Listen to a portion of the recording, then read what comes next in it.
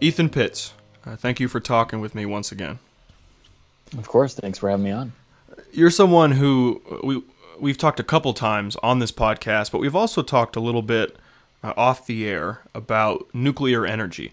And I know we were wanting to have a conversation in more depth, and I think now is a fitting time given the news around nuclear fusion and how we have a net energy production and things like that. But before we get into the specifics about nuclear energy and the implications of this energy source, where did your interest or passion for alternative energy or nuclear energy more specifically come from?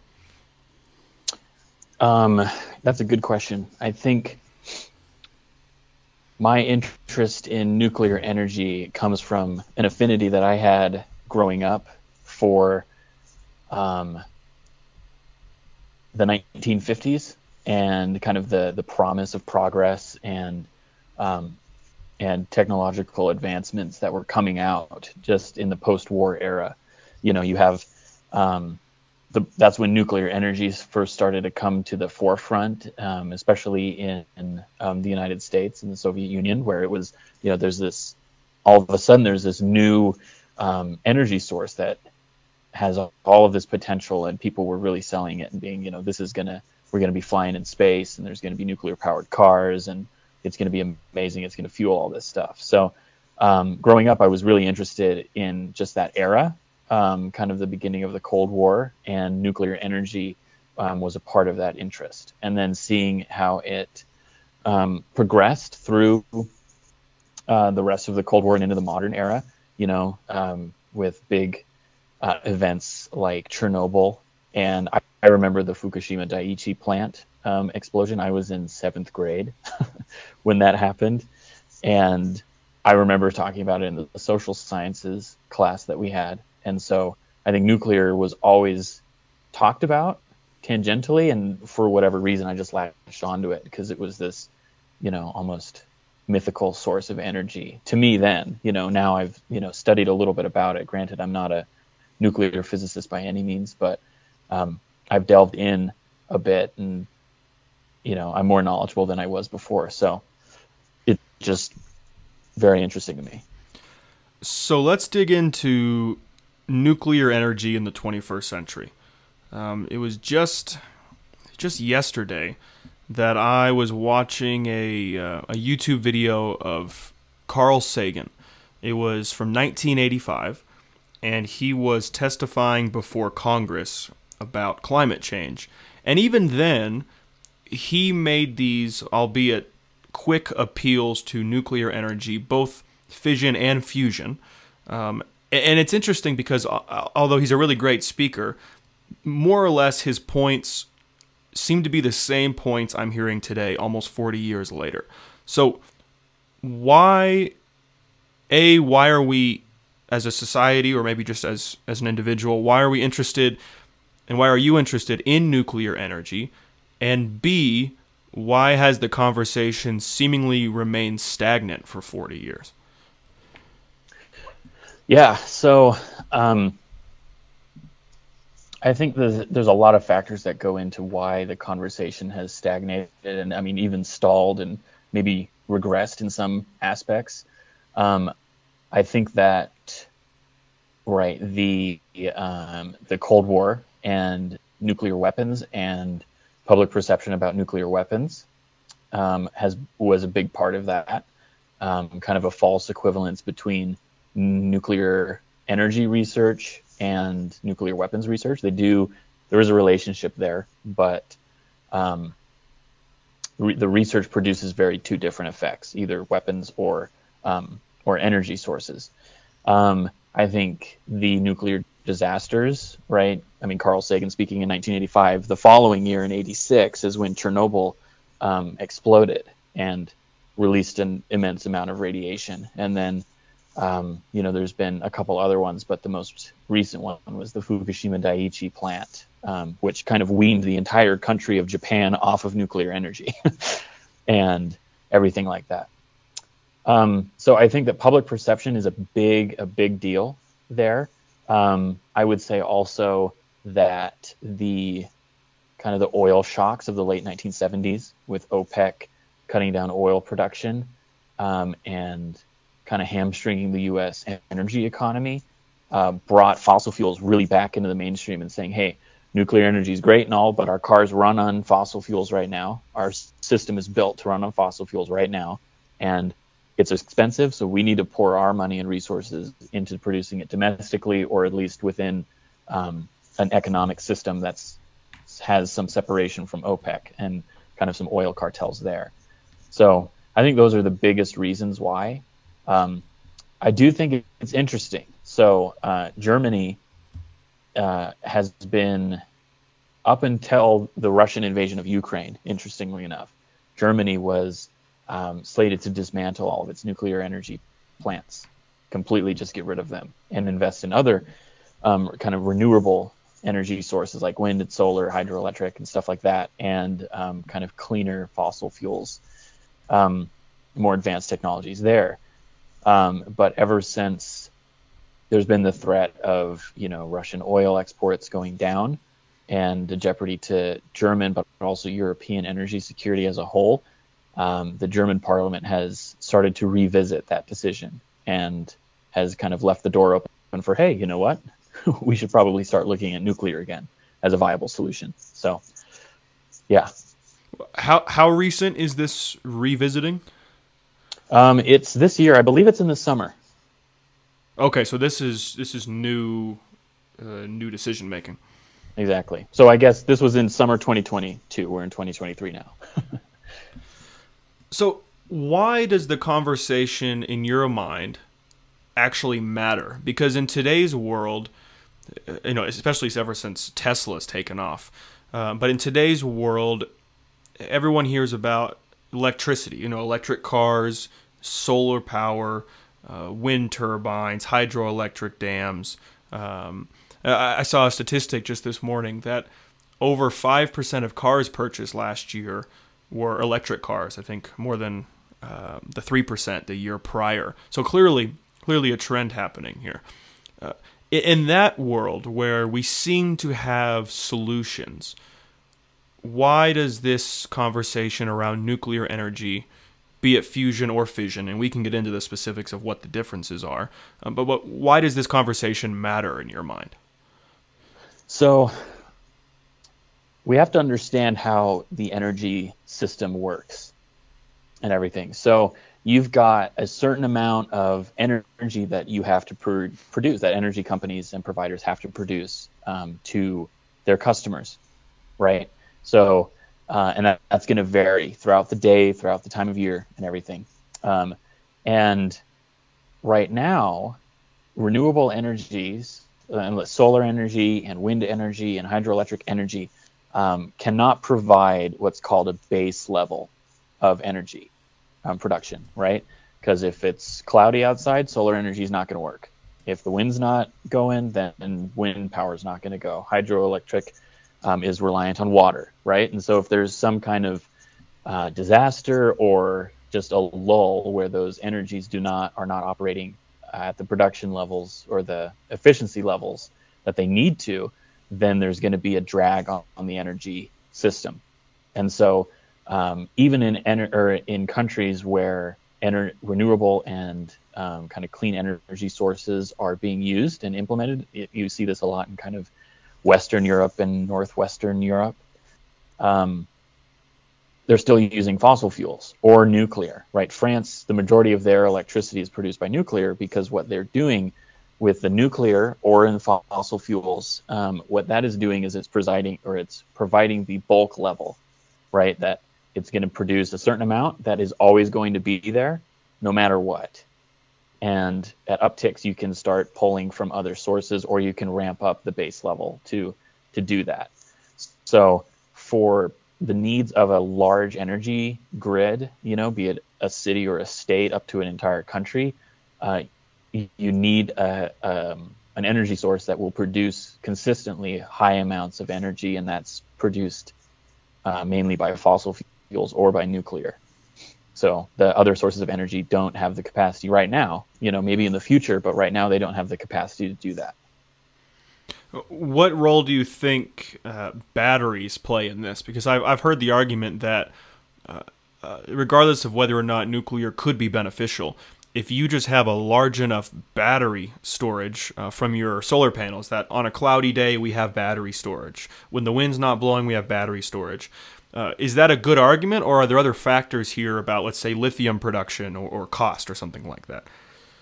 Yeah, so I mean that's definitely a valid thing to be talking about with batteries. You know, obviously storing power for future use, but then you run into a whole other slew of issues, like you said, like lithium mining and stuff like that is environmentally taxing, and then it would be astronomically expensive to build enough batteries to support a base level production or energy production that a large energy grid would require. That makes sense. Okay, so without further ado, let's dig into nuclear energy then. Nuclear fission, if I have this right, is the big reactors everyone knows and loves, or loves to hate. Explain, let's just start with, how does that work? What is actually going on that's creating energy? Because it's kind of hard to understand. You can see the sun, the photons are hitting some panel that's absorbing it, or the wind spinning a turbine. That's intuitive to a lot of people. But what is happening behind these large beaker-shaped concrete walls that's actually creating energy for us to use? Yeah, so to start off right there, those big towers that you see, those are cooling towers, and that's leaving off all of the steam that's generated. So fossil fuel, the actual core of the energy production that's producing the electricity that comes out of the sockets that we use, that is produced both by fossil fuels and nuclear. They produce it the same way by generating steam that turns a turbine, and that spinning turbine generates the electricity. And so the big difference between fossil fuels and nuclear energy is how you generate that steam, how you heat the water up to the point where it boils and gives off steam. So fission is the only form of commercial nuclear power that we have. It's the only way that we've been able to generate electricity from. Fusion is completely in its experimental and theoretical stages right now. So fission is what we're working with. Fission works where there's kind of 5 components that go into fission. So everything is within a containment structure. And that's usually a building that has a housing that's shielded from radiation. And everything happens within that reactor that's shielded. And that's housed within a building. Inside that reactor, you have fuel rods, and those fuel rods are made up of uranium or plutonium. Uranium-235, it's an isotope of uranium, is the most common fuel, but we also use plutonium-239 as well. And so the fuel rods are in the reactor. There's moderators that are in the reactor, and that can be graphite rods that go in, and basically the moderators are there to slow down neutrons that are generated from fission reactions. And then there are also control rods that have neutron absorbing materials. That control rods, you can change how much is in the reactor at a given time, so you can withdraw them and increase the reaction, or you can slowly insert them back into the reactor and slow the reaction. And then there's coolant, and that's typically water, and the coolant cools the reactor, but it also is heated to produce steam at certain parts of the actual power plant. So fission works by you're breaking apart a nucleus of uranium or plutonium, right? And with that breaking of the nucleus releases these neutrons and an immense amount of energy. And so that's what allows the reaction to continue. And so it's these shattering of nuclei that creates the energy, which is released in heat, that then heats the coolant and generates the steam. So that's how fission works very simplistically. what's causing the nuclei to actually break? Is it a natural process, some kind of radioactive decay, or are we causing it to break? Like, how is it actually initiating this first step of breaking apart to release energy?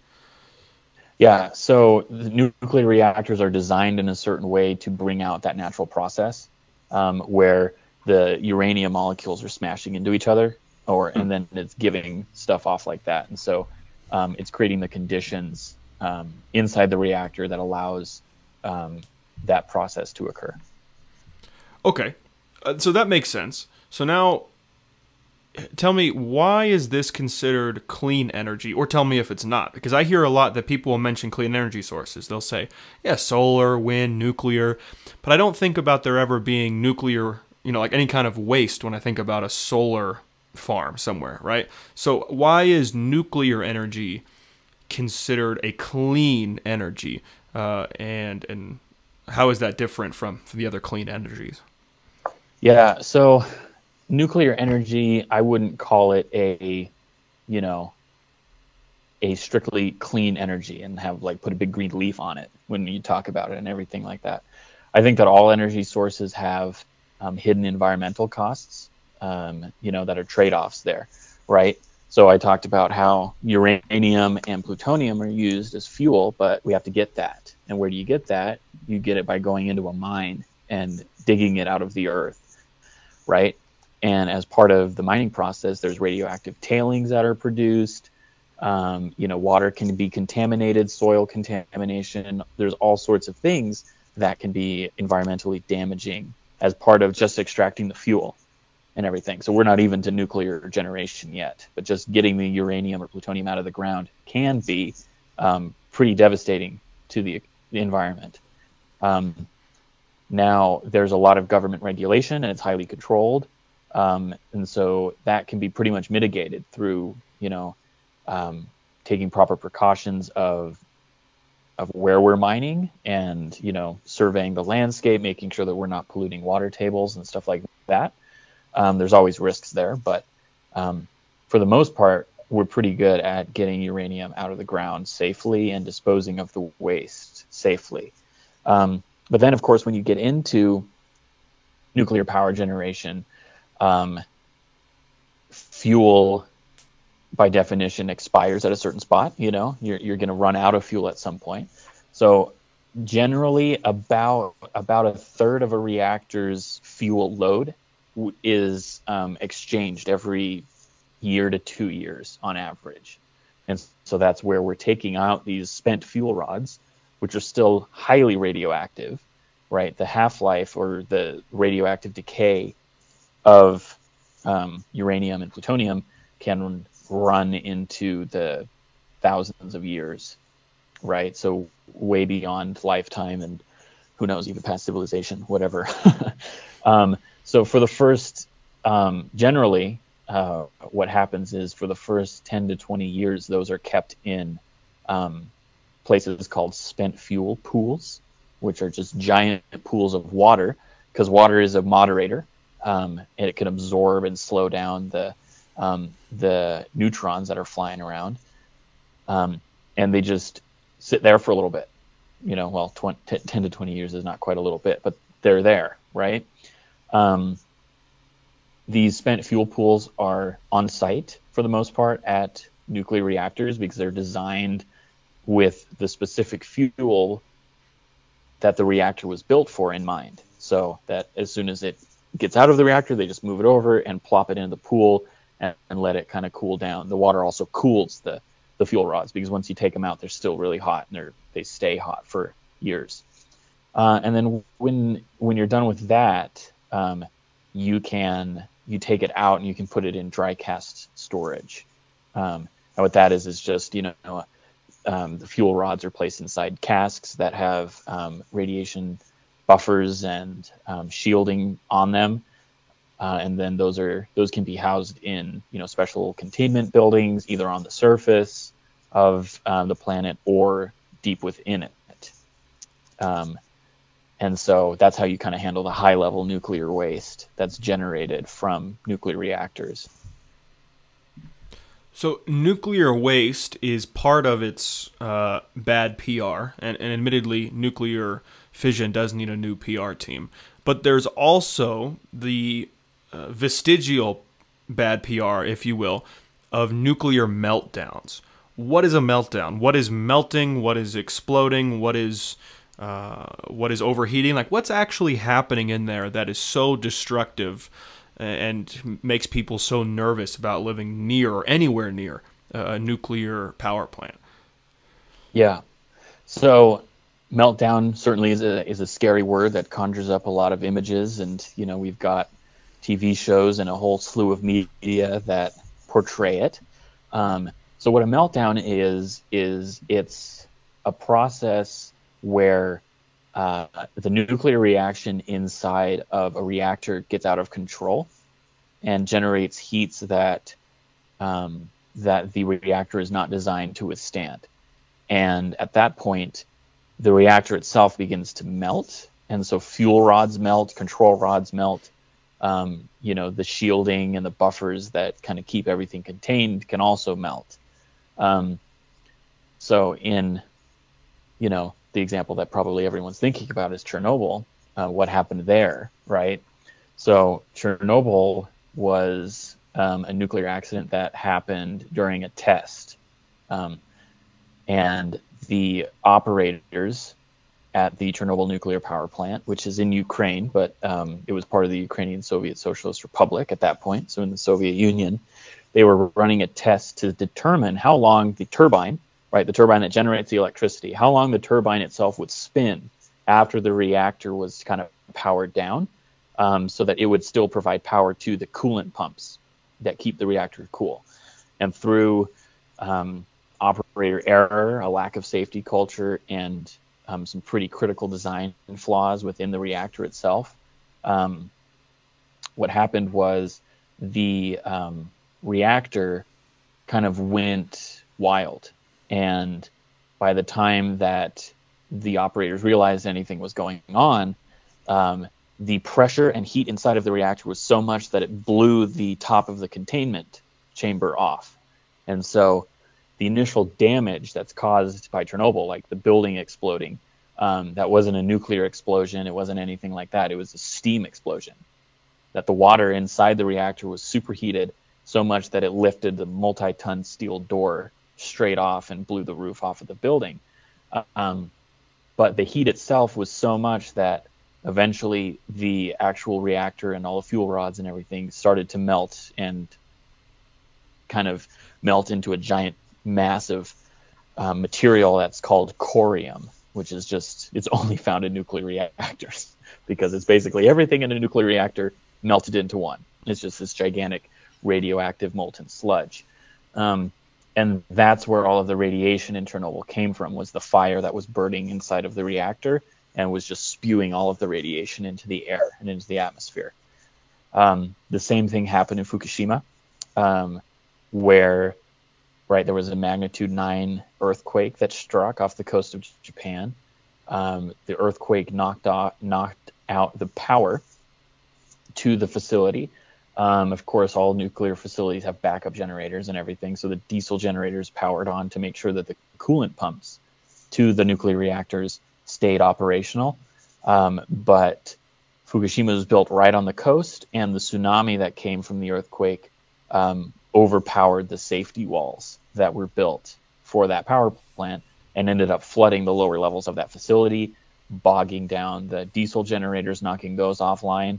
And so then the reactor is not getting coolant, and it just heats up and heats up and heats up, and the pressure gets so much, and there's hydrogen explosions inside the reactor that cause damage to the reactor, and then it starts to melt down as well. So that's what a meltdown is. And how long is an area inhabitable, at least to humans and maybe to other animals, after a meltdown? Is this a 20-year timeline? Is this a 1,000-year timeline due to their half-life? Like, what does this look like?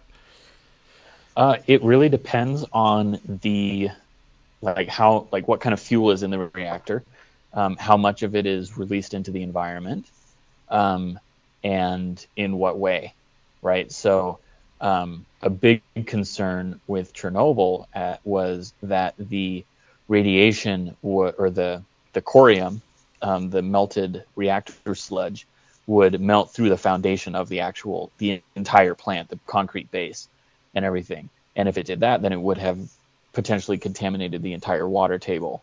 And right, that would have rendered a enormously huge region of Europe uninhabitable. The immediate area, that never happened because the Soviets had a heat exchanger that cooled it down sufficiently so that it wouldn't melt through the concrete base. So the area around Chernobyl now is not inhabited. They evacuated Pripyat, which was the town neighboring Chernobyl, and people haven't really returned there. Right, you can go to Pripyat on tours, probably not right now given the war, but right, I mean, when the war started, there were Russian troops in Chernobyl and scientists in Chernobyl, and there's always been people there. So it depends on where the radiation is and how intense it is. So you can go to a lot of these places still for a short amount of time, a couple days maybe, as long as you're taking precautions. But if it's a really bad situation and they weren't able to put a containment vessel over the top of Chernobyl, then it could be uninhabitable for hundreds of years probably. I noticed just recently that as the years have gone by, the price of nuclear energy, specifically nuclear fission, has gone up. And I can only assume that's because of its bad PR and maybe the reduction of power plants. Do you see that as a sign that the general public is not going to get on board in time, that we end up actually shutting down nuclear energy? Or is that, in your eyes, more of an American issue that actually doesn't exist in other places? Well, I think, we have to look at the costs, like where that rising cost is coming from, right? So nuclear energy requires a pretty substantial upfront investment of capital and resources and all sorts of stuff there. Construction costs are high. Regulations and safety requirements are really strict in this country and elsewhere, which increase the operating costs at nuclear power plants. Decommissioning power plants is expensive because you have to handle all the radioactive stuff and make sure everything's handled good. Other energy sources becoming more affordable makes nuclear energy or can make nuclear energy become less attractive, and so people aren't going to be investing in it, and the money kind of dries up, which means that it costs more to maintain and do all this other stuff when people aren't focusing on it. And I think public perception definitely makes it more difficult to secure that funding and investment, which just makes it more expensive to go. So, but I think it's important to note that, there are other countries that are focusing a lot on nuclear. So we haven't really given up on our nuclear power. There was a huge lull of a couple decades where we didn't approve any more nuclear power plants or anything, but I believe it was last year where the U.S. government was approving nuclear power plants in Wyoming and kind of new nuclear energy sources there. And so the governments typically come in. It's not usually a private endeavor, a sole private endeavor. The government typically comes in and helps out with these, and so it's seen kind of as a public funds use case as well. So, yeah, I think that answered the question there. Yeah, so nuclear seems to be hanging on this, or maybe on a pendulum, ups and downs based on recent or semi-recent history, for meltdowns and things like that, versus public subsidies from the government, and that also swings it the other way, right? But I've never heard anything really bad about nuclear fusion. And since the recent news, I don't know, was it a month ago, that at the Lawrence Livermore National Laboratory in California, there was this net energy creation, that we actually came out with more energy than we started with in nuclear fusion. So let's start there. What is nuclear fusion, and how is this energy created? Yeah, so nuclear fusion is kind of the opposite of nuclear fission, right? Where nuclear fission, you're splitting these atoms apart. With fusion is you're fusing nuclei together to create a larger one. So we look at what happened at Lawrence Livermore at the National Ignition Facility, which was built specifically for this purpose. Right, it produced, I think it was like 3.5 or 3.15 megajoules of energy, where they only put in 2.05, and so it produced energy. So we see that okay, this is real world evidence of a fusion reaction that's generating more energy than what is being put in, and that's historic because for decades we've been on paper it should work, everybody's doing all the calculations and it should all turn out to do that, and this is kind of the first big hard evidence that we found of this happening. So what this is, so there's two isotopes of hydrogen that are used for our current research on fusion, and that's deuterium and tritium, and those are just isotopes of hydrogen. Which means what exactly? Yeah, so the isotope of hydrogen, an isotope is a variation of an element, and so it's a different form. So there's different number of neutrons in their nuclei. They have the same number of protons inside, but the actual neutrons change. And so so deuterium is one of them, and then tritium is the other one. Well, there's more, but those are the core ones for fusion as we're concerned. Deuterium is also called like heavy hydrogen. It's also heavy water. It's called that just because it has properties that water doesn't. It's slightly different, right? It boils at a slightly higher temperature and stuff like that. Tritium has similar properties. They're used in other applications as well. So both of them are used in thermonuclear weapons, which has a little element of fusion in them, which we can talk about if you'd like. But tritium is also used in nuclear medicine. So it emits beta particles that are easily detected. It's also used in lighting, like self-powered lighting. So if you have a glow-in-the-dark watch, it's probably tritium. Exit signs use tritium. Gun sights use tritium as well. So those are real-world applications where you don't have to worry about, harmful ionizing radiation. It's used in chemistry, biology. Same thing with deuterium, used in thermonuclear weapons. It's used as a neutron moderator. So D2O instead of H2O. D2O is heavy water, and some reactors use heavy water as a moderator. And then it's also used in nuclear magnetic resonance spectroscopy. So that's a medical application for it.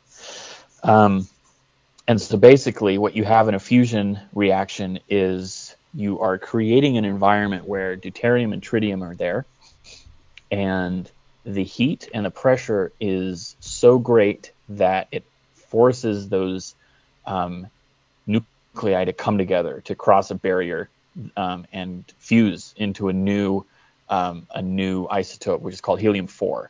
And in that process, a high-energy neutron is shot off. And so you have helium-4, which remains, and that neutron shoots off, and that's where the reaction continues. And all of that heat and pressure builds and builds and builds, and it forces everything to come back together. And that's how you get fusion.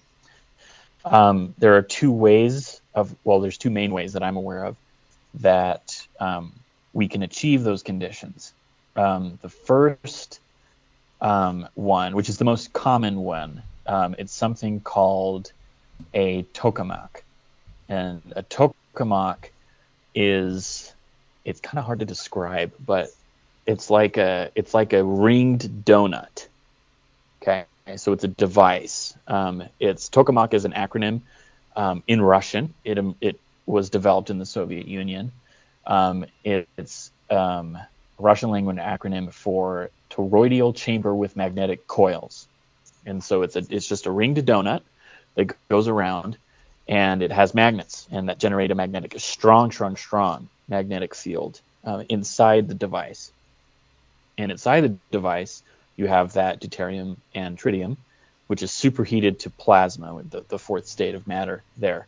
And it can go up to like 16 or 150 million degrees Celsius, and it's 10 times hotter than the sun's center. And so obviously you don't want that touching the edges of the containment device, because that wouldn't be good for us. So the magnets are keeping it from touching anything.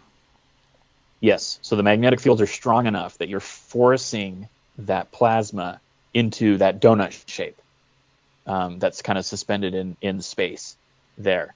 And the magnets are forcing it together, which is creating the pressure, and the heat is generated obviously from the plasma there that creates that reaction, that fusion reaction. So the joint European torus is a tokamak device. It's the largest in the world.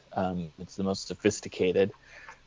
It holds the record for fusion output, 59 megajoules over 5 seconds. So a lot more energy there, but not as much, or it's not as it's not like what happened in Lawrence Livermore, because Lawrence Livermore uses entirely different technology.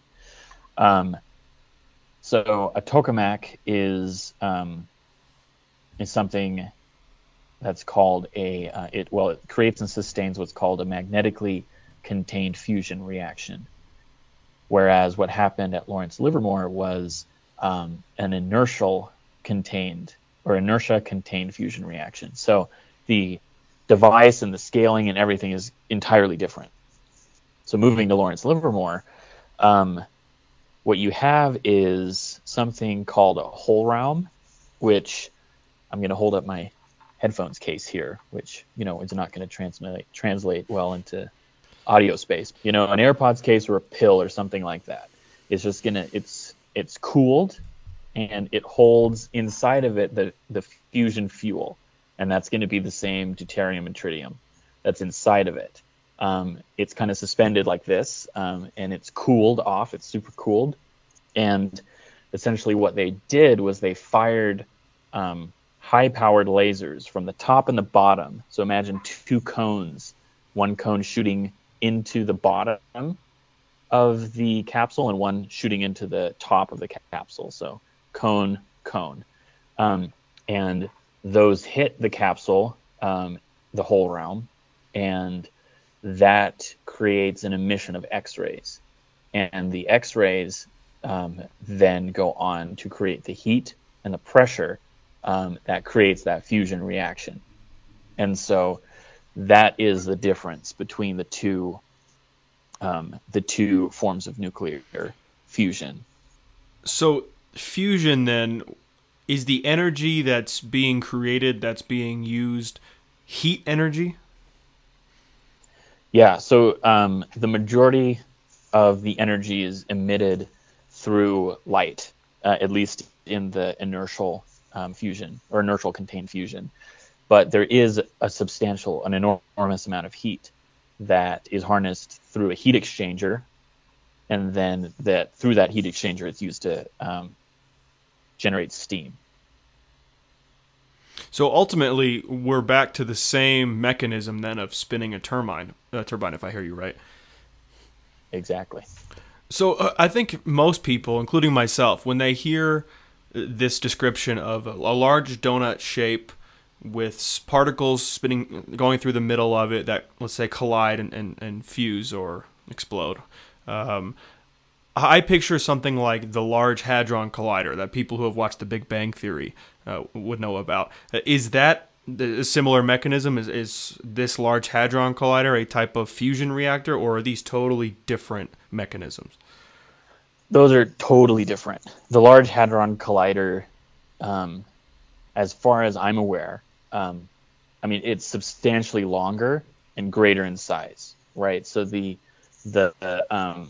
jet in England, which is the big tokamak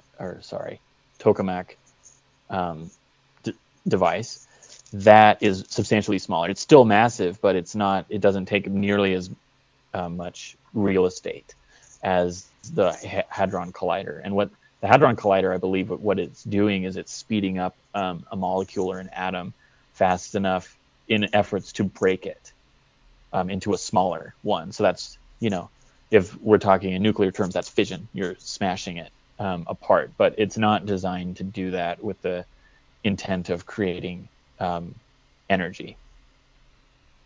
I see. So you mentioned thermonuclear weaponry and how they could have these similar fusion reactions happening, maybe on a smaller scale. That rings the same alarm bells in my brain as hearing, nuclear warheads as a result of nuclear fission. Like, it all hits the same alarm bells in my mind. So is this actually any safer or any cleaner than classic understanding of these large nuclear reactors? Or is it simply promoted as the next best thing, not because it's safer per se, but because it has the potential for this net positive gain in energy that is much more, long-term sustainable or something like that? Yeah. So let's take a little sidebar here and kind of delve into nuclear weapons. So there's two forms of nuclear or weaponry that uses nuclear reactions. The first are their nuclear weapons, also known as atomic bombs. And those are the only nuclear weapons that have ever been used, and we don't rely on them anymore. So the atomic bombs that were dropped on Japan were nuclear weapons. And those relied solely on fission. It was a fission reaction. The different bombs had different designs, but essentially, in essence, what you're doing is you have uranium or plutonium that's contained inside of a space, and it's surrounded by explosives, and the explosives generate enough energy to force the uranium together, which the smashing of them together creates the fission reaction, which generates and releases that enormous amount of energy and destructive power. So we don't really make those anymore. The backbone of basically every country's nuclear arsenal is what are called thermonuclear weapons or hydrogen bombs. And what these are is they work a little different. So hydrogen bombs are two-stage weapons. The first stage is a fission reaction. And so, you have the same process where a fission reaction is generated, and that fission reaction is then harnessed into stage two, where it compresses and heats. So it generates that intense pressure and intense heat that causes deuterium and tritium to launch into an uncontrolled fusion reaction that releases an extraordinary amount of heat and light through thermonuclear fusion, right? So thermonuclear fusion in a weapons sense is way more destructive than a fission reaction, just the regular nuclear fission. Fusion reactors are using thermonuclear fusion as well.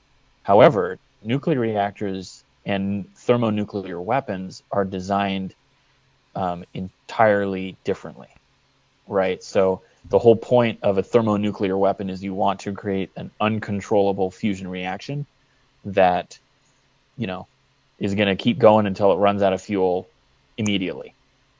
Whereas a fusion reactor is built from the ground up to control that reaction.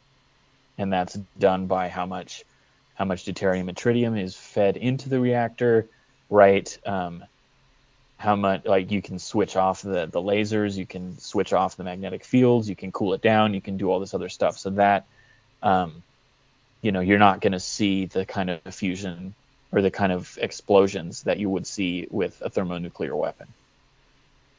Is the lack of explosions, the lack of meltdowns, to use the old language, is that because we have more advanced technology and fusion is a newer technology and we're better at controlling it? Or is that something inherent with how nuclear fusion by design and naturally occurring is taking place? Is that something that's actually safer, or is this just our perception of safety because we have better regulation and things like that? No, that I would say that that's inherent in the design of it. So fusion research really kicked off in the 1950s in the Soviet Union. They started building the tokamak devices. It's built by a guy named Andrei Sakharov, who's kind of seen as the grandfather of the Soviet nuclear weapons program, but also later was a Soviet dissident and all that good stuff, kind of like Oppenheimer was here.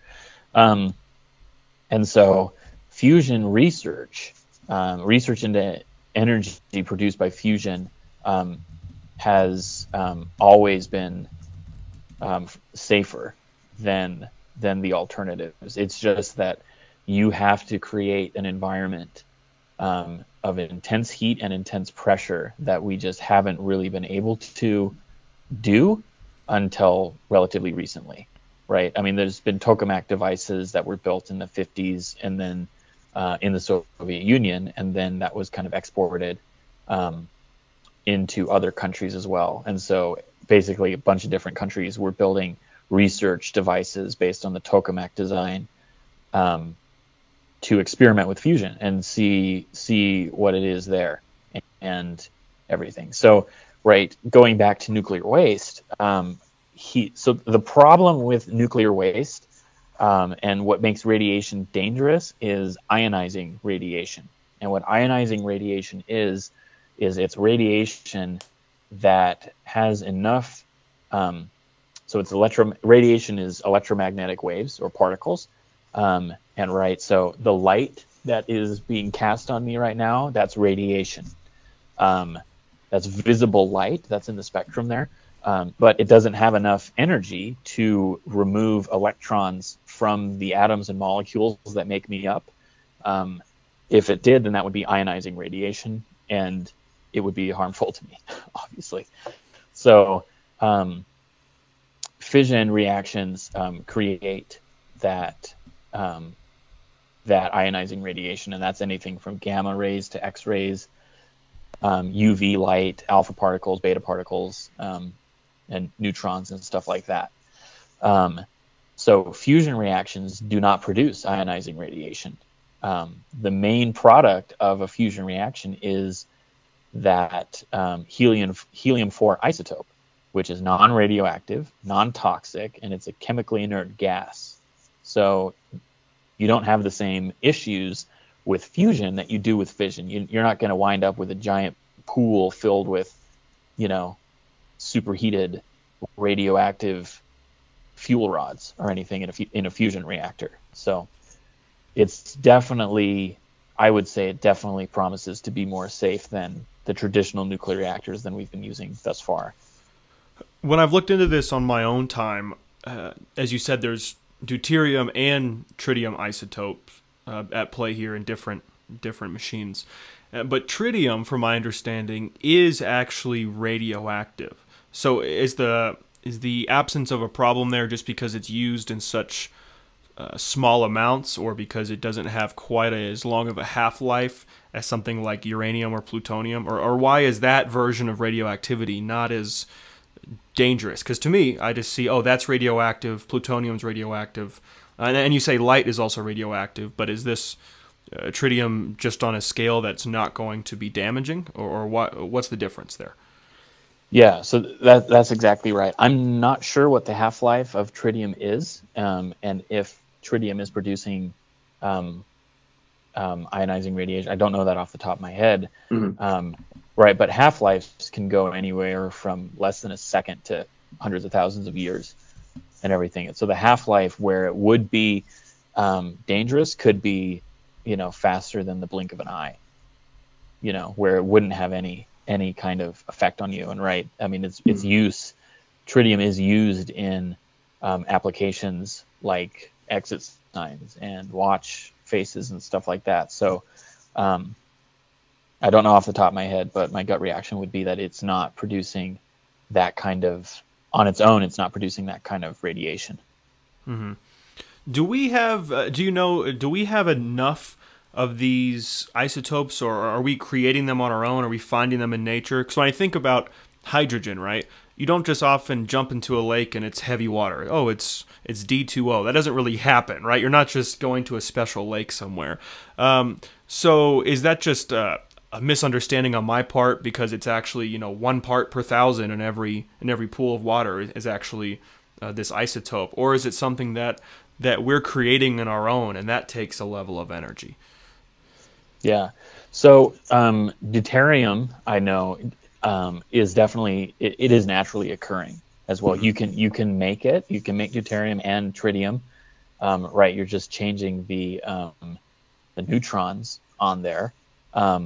And I can't remember the exact figure, but I think it's like 156 deuterium to every 1,000 hydrogen atoms, and everything. So I could be off on that, but so deuterium does occur naturally, and I'm pretty sure tritium does as well. But you can make it, and extracting it is as easy. You can distill water, and you can get deuterium from that as well. So we're using hydrogen and isotopes of hydrogen because hydrogen is readily available and very abundant in our natural environment. And so, and the atomic numbers are low enough that the barrier through which you would have to force the atoms to cross in order to fuse is much lower than if you were to do it with a different element. Okay, so comparing nuclear fission and fusion, it's clear what the challenges are moving forward with nuclear fission, from bad PR to the potential for meltdowns, whether it's from poor design or human error. But what are the challenges you see in the future for nuclear fusion? I think definitely the biggest challenge is, or the biggest barrier to nuclear fusion right now is knowledge and resources, where we have to be able to create and sustain that reaction long enough so that we can consistently and reliably harness the energy to produce electricity. Right? We've been researching fusion for, decades, but we're still not at a point where we are able to say, hey, you know what, flip on the fusion reactor and, let's see if we can power the building or power this light bulb or something like that. Right? The tokamak device in England produced energy over 5 seconds, right? So we just have to be able to build facilities and gain enough understanding of the reactions there to make fusion viable commercially. Do you ever see a world where nuclear fusion or fission is seen in our day-to-day life, not simply used as a big generator that adds energy to the grid, but let's say it's a car engine, right? I mean, you'll see nuclear power, I assume it's nuclear fission in something like a super carrier, like a large aircraft carrier. But outside of something at that scale, you don't ever just say, oh, do you have a V6 or a V8? Oh, no, I have a nuclear fusion engine in my car, right? That's not a thing you see. And maybe that sounds crazy to talk about, but is that something that just in terms of the physics of it all, you think is even possible? Or is this something that because of the high levels of heat and because of the energy and the requirements for these high levels of electromagnetism, that this can only be done at a large scale, and really we just need to beef up the grid to handle it? I definitely think that I have a hard time seeing a future where you have an electric car powered by a nuclear reactor, like even in the next 100 years or 200 years, right? But I'm just spitballing there. Just because, I mean, we're still in very, very early stages of it. I don't want to preclude anything, but the National Ignition Facility at Lawrence Livermore is a massive facility where they generate lasers in a special compound, and those are sent through the facilities, and there's all sorts of fiber optic cables bending them and moving them around and magnifying them, and they go through amplifiers that amplify them by like 16 billion times their energy, and then they're all shown onto a specific tiny little capsule right there. And the footprint of that plant is enormous. And I have a hard time seeing how in the near future, or even the next couple decades, how we would be able to shrink that down. But that being said, right, we're not the only ones researching fusion reactors, right? We've got us with, or the U.S. with our national laboratories and pouring government funds into it. The Chinese have been looking at fusion reactors of their own, and the Europeans as well. So, there is kind of competition in the space between these different governments. And I think that fusion is definitely a technology that the United States and other major world powers will continue to heavily invest in, at least researching. So the Department of Energy holds control over the nuclear facilities, but there's also something called the National Nuclear Safety Administration, or Nuclear Security Administration. And so what that is it works with, it has a lot of different functions, but it particularly in this field, it worked at the National Ignition Facility on this experiment and on the research there. The deputy director of the NNSA gave a little press conference where he explained exactly what happened. Pretty succinctly. He did it like in a minute and a half, way better than I could, because he just knows the stuff super well. But he explained that there are national security implications, right? So what's the Defense Department? What's the National Nuclear Security Administration? Like, what is this and everything? And so there are, national defense interests that are in fusion. And it doesn't have to do with, nuclear explosions necessarily or anything. And so he listed 3 of them off. I wrote them down here. So number 1 is that these laboratory experiments that are generated by research help defense programs continue to maintain confidence in deterrent and the United States nuclear deterrent capability without the need of nuclear explosive testings. So back in the 70s and 80s, there was a series of comprehensive nuclear test ban treaties where in the 40s, 50s, and 60s, and we would explode bombs in the air, on the ground, under the ocean, to test them to see, exactly what's going on here. And after a couple decades of that, we decided, we came together with the Soviets and decided, we probably should limit this and get it down. And so it started with limiting atmospheric testing. That was banned, and then underwater testing, that was banned. And now it's pretty much across the board that you're not supposed to be testing nuclear weapons, which is why North Korea's nuclear tests underground are so important, because most of the world adheres to those standards. The second point that he mentioned for national security is that this experiment underpins the credibility of U.S. nuclear deterrent by demonstrating world-leading expertise in weapons-relevant technologies. The third point is continuing to assure our allies that we know what we're doing in the nuclear world, and it allows us to continue to avoid nuclear testing, and that advances the United States' own nuclear non-proliferation goals.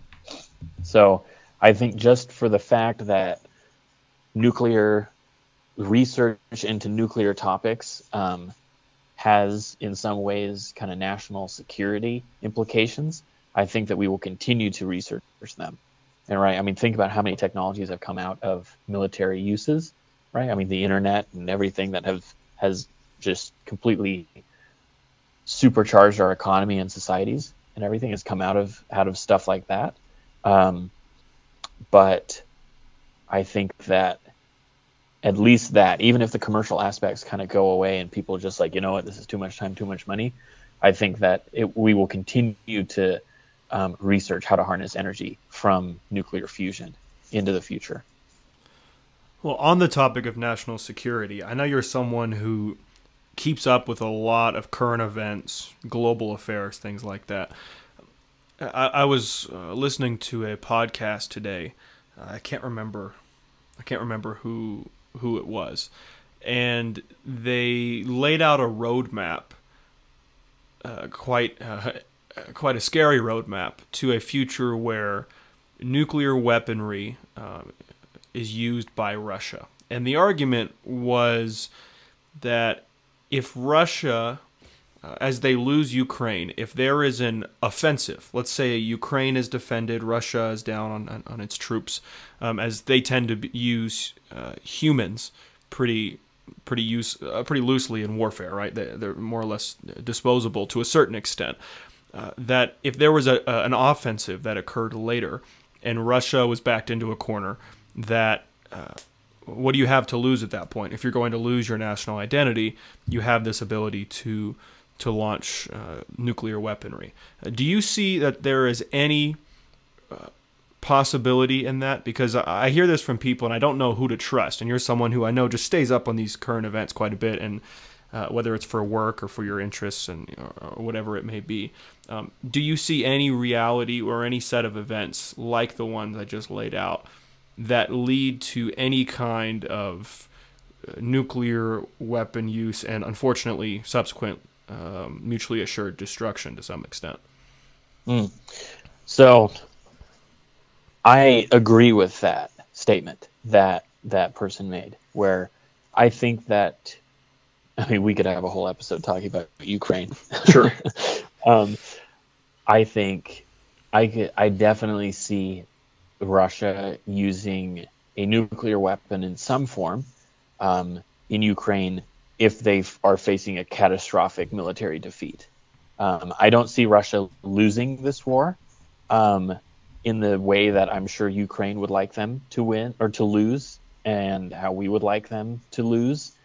Zelensky has talked about, even recently he's talked about liberating Crimea, that peninsula that Russia annexed in 2014, which is now what Russia views as part of its integral territory.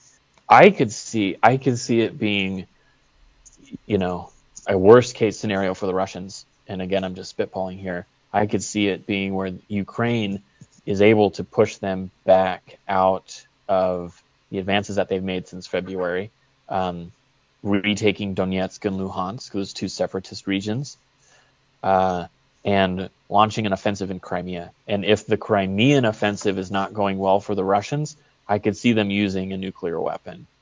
I could see them using a tactical nuclear weapon, which is a smaller scale. It's not like a bomb that you're going to drop on Kiev, excuse me. That's the Ukrainian pronunciation now. Using a tactical nuclear weapon on the battlefield to take out military targets, or using something that spreads radiation that makes a certain passageway impassable. I don't see the Russians using a large nuclear weapon to destroy an entire city like Ukraine. I think that would be a little outside the realm of sanity here. I do think that that the Russian leadership are rational actors at this point, and I don't think that would be a possibility really there. And so I think at that point we would be entering uncharted waters in terms of what the military response would be to that, right? Because nobody's used a tactical nuclear weapon before. We haven't used one either. Mm-hmm. Small scale nuclear explosion or something like that. Right? It wouldn't be against the United States or a NATO member. And so I don't think that right now I don't see the United States responding with its own tactical nuclear weapons or giving them to Ukraine or responding like that. I think that would put a pretty immediate end to the war if they were to use a tactical nuclear weapon. And it would just force everybody to come to the table because you're just reaching uncharted territory that could spiral and spiral and spiral. But yeah, I think it's really hard to know, and you certainly know more than me, because yes, they're not a NATO member, but they certainly, Ukraine has the support, really extensive support from many NATO countries. And every time I think, from the beginning of this war, although, I mean, you can turn that table back a lot, but let's just look at the most recent, quote, beginning of this war, a year ago or whenever it was, that I just think, oh, we're only going to give them financial support, right? And then everyone says, oh, we'll have a couple countries give them financial support. And then the financial support grows, and then, oh, now it's Javelin missiles. Now it's top-tier missile defense systems, right? And of course, what is it? Section 5, or I can't remember. I think it's Article 5 of NATO, right? That applies to NATO countries. But at a certain point, you seem to be pressing up against a line of this person is not NATO, but we care about this strategic position against Russia so much that we're going to grandfather you in and help you win at all costs. That's what seems to be happening more and more. Now, what does at all costs actually mean in practice? It doesn't mean dropping a hydrogen bomb on Russia, I'm sure. But I don't know. I mean, you would know more than me, but it does seem like we are encroaching on potentially problematic territory, not to be conspiratorial, but to be realistic about it. I think that's possible if Ukraine gets enough support from the world stage to that its people want a counteroffensive. Well, now Russia's backed into a really interesting position. Yeah, no, I think that's a very valid point where Ukraine is essentially a NATO member in all but name and responsibility and all that stuff, right? So I would say that Russia is essentially fighting NATO in Ukraine without fighting NATO itself, right? Because, I mean, we've given them upwards of $50 billion in military aid and training. I think, right, Patriot missiles are going to be there soon. I know that like 90 to 100 Ukrainian soldiers are coming to the United States in the next few weeks to receive direct training on that. I had read also today that I think Poland is planning on giving Ukraine Leopard tanks, which are built in Germany, and they're advanced tanks and everything. Mm-hmm. So, it definitely is like, where's the line here? Why are we pumping, all of this infrastructure or all of these weapons and money into this country that's not a part of NATO? And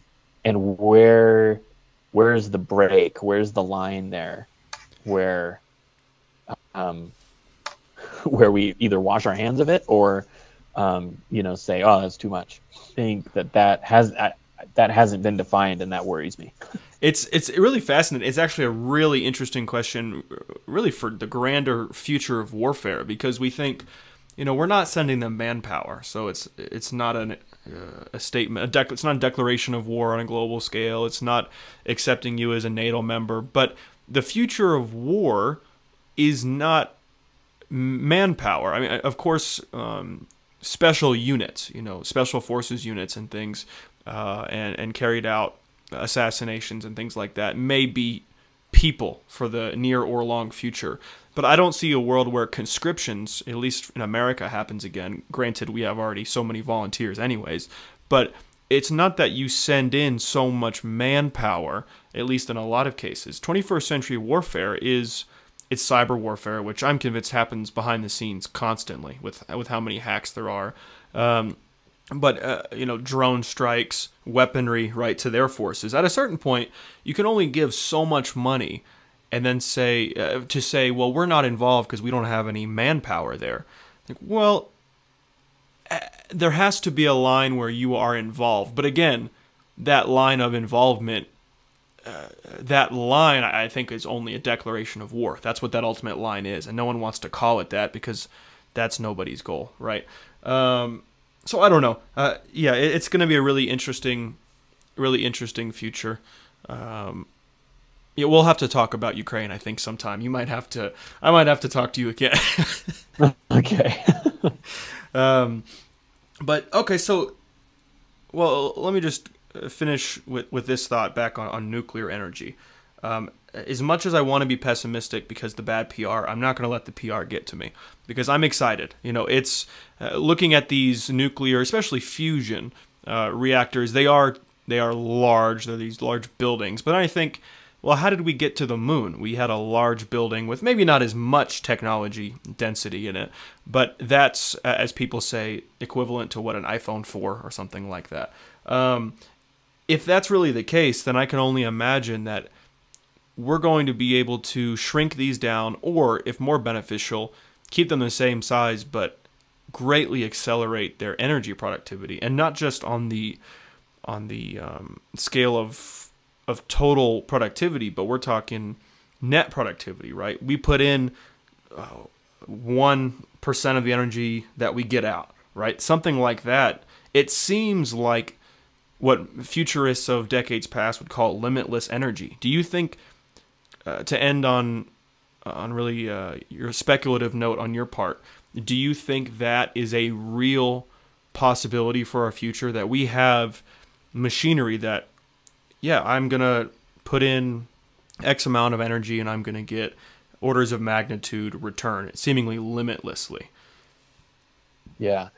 I don't know about limitlessly, but I definitely see in the next decades and probably in the next generations, the technology advancing to the point where we will get more energy than we put in by a high order, and that we'll be able to harness levels of energy that we've never been able to. Just more energy with fewer resources. And I think that fusion is the key to that. And that's basically the way forward to kind of supercharge the next wave of human progress and development internationally. So, well, why don't we ask you one final question then? If you were the lead advisor to the president in the energy sector, let's just say, if that position exists, the lead energy advisor to President Biden or the next president, whoever that is, what advice do you tell them? I would say just pump money into fusion research and just dump it in there. And just fusion, not the other renewables to the same extent? I would say put most of the money into fusion. There's tons of private companies that have, kind of taken a lot of the other renewables and clean energies and ran with them, and I think that's great. But I think that the real, energy savior, if you will, is fusion, and that's where our government research and funding needs to be prioritized, at least in energy. That we just need to hire scientists and fund laboratories and researchers and everything. So reorganize the budget and maybe divert some funds into the Department of Energy. Well, it's easier said than done, but I trust your judgment. Well, Ethan, thank you for talking with me again. You've become something of a semi-regular on this podcast because you have your hand deep in so many places, global affairs to energy to linguistics in some sense. So I'm certainly going to talk to you again at some point, I'm sure. But thank you once again for sitting down and educating me a little bit, because it's hard to find consolidated information about a lot of what we're talking about here, and news headlines don't always give me the right information. They all have their bias. So thanks for talking with me and educating me more on hopefully the future of our energy in this world. Of course, I had a great time. Thanks for having me on.